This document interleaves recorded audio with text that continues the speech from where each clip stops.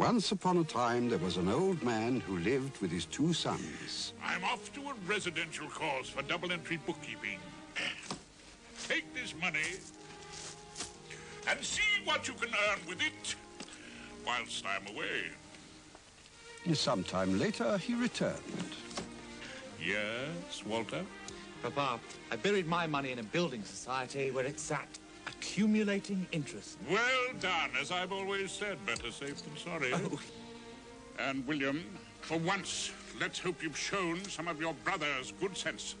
Dad, I put my money in Loyds Bank high-interest check account and used their new unit trust scheme to invest in Britain and the rest of the world. Unit trusts from a bank? I suppose they'll be selling shares next. Oh, well, actually, they already do. Loyds Bank new share deal scheme. So far, I've done rather well out of it. William!